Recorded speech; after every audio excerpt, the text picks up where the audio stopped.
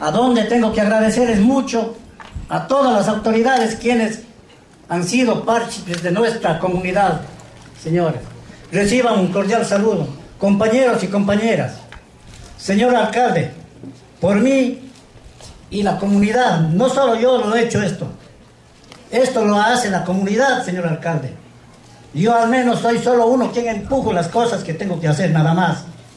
Pero la comunidad, les agradezco a ellos, porque ellos me han dado apoyo, me han brindado confianza y han tenido paciencia para esperar este proyecto tan anhelado. Como usted sabe, señor alcalde, sí ha demorado, pero se está cumpliendo, señor alcalde.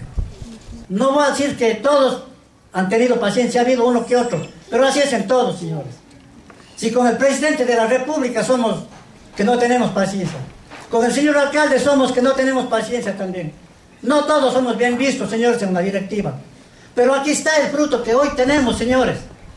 ¿A beneficio de quién? Al esfuerzo del señor alcalde, quien nos ha ayudado con la gestión al Banco del Estado, señores, para sacar más de 110.000 dólares que nos cuesta esta obra, caballeros. Y qué pena, compañeros, cuando no existe con quién contar, cuando no existe una autoridad que diga: yo estoy aquí para darles la mano y para gestionar y sacar adelante los proyectos, esas necesidades básicas que tanto hacen falta en cada una de nuestras comunidades: agua potable, luz, estos caminos vecinales, las vías.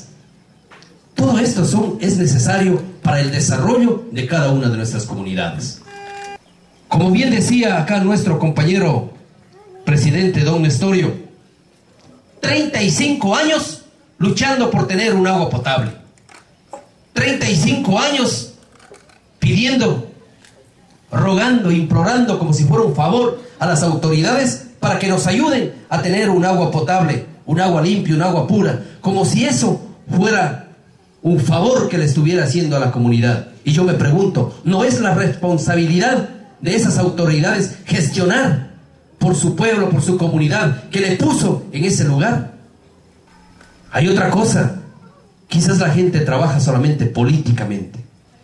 Voy a parar una casita, una escuelita, una casita comunal, voy a poner una canchita para que por eso me recuerden. ¿Y la salud qué? No, porque esto va bajo la tierra y nadie lo verá, el pueblo lo olvidará. Nadie va a olvidar, ninguno de ustedes olvidará, porque de hoy en adelante van a saber que tienen agua pura las 24 horas. Eso es lo que los politiqueros no pusieron en su agenda para lo primero gestionar. En esta administración lo primero que se hizo fue gestionar por ese proyecto.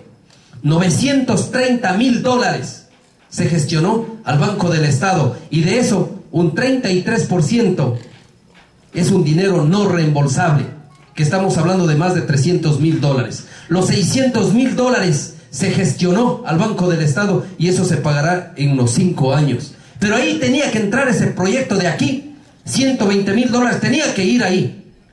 Esta era la oportunidad.